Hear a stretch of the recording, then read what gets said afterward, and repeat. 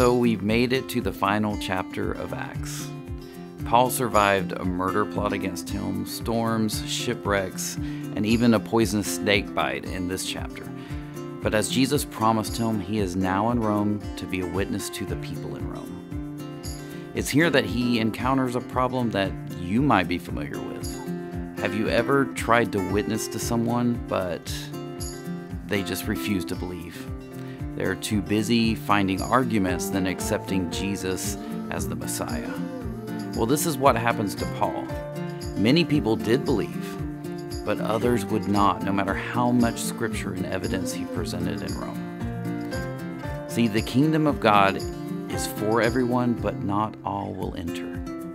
So in closing, Paul quotes a scripture to these people found 3 times in the Bible, once in Isaiah, once by Jesus, and here by Paul.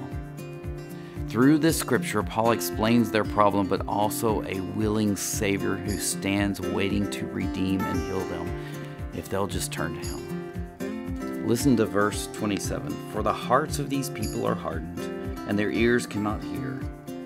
They have closed their eyes, so their eyes cannot see, their ears cannot hear, and their hearts cannot understand, and they cannot turn to me and let me heal them.